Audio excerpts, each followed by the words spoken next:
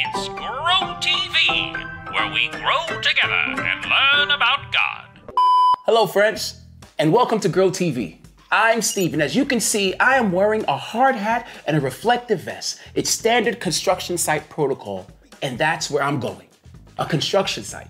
I get to shadow a foreman on a construction site. Basically follow him around and he's in charge of the whole thing. If it falls down, it's on him.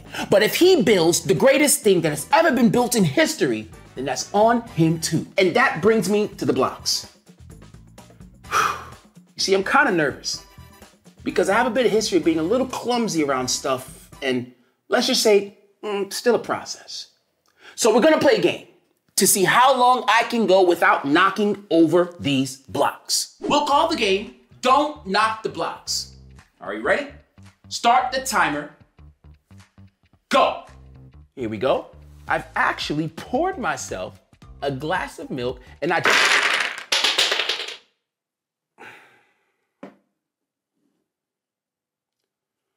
Okay, stop the timer. 5 seconds. 5 seconds and I spilled my milk? Oh, nah, man. I'm about to cry. All right, that was an accident. Anyone could have done that. You know what?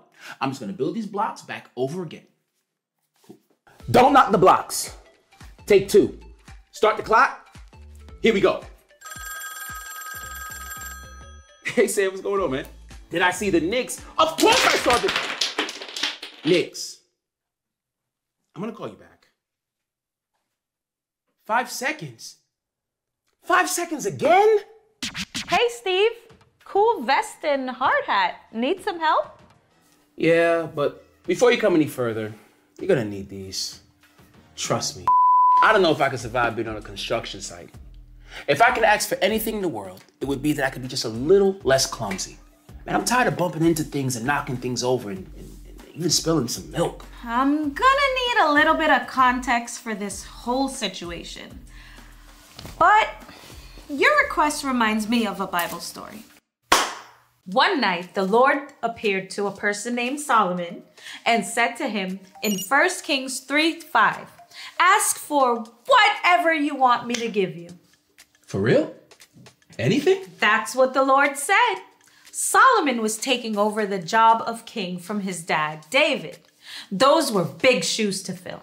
Solomon was nervous about being really young and being liked. Maybe kind of like you're nervous about visiting this whole construction site. Yeah, I'm shadowing this foreman. I'm a bit nervous I'm gonna bring the whole building down to the ground.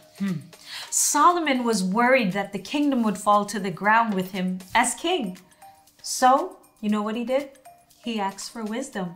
In 1 Kings 3:9, Solomon said to the Lord, so give your servant a discerning heart to govern your people and to distinguish between right and wrong. Smart kid. God was so pleased with this request that God said Solomon would not only get wisdom, but all the things that Solomon didn't ask for, like long life, great wealth, and Solomon is known to this day as one of the wisest people to ever live.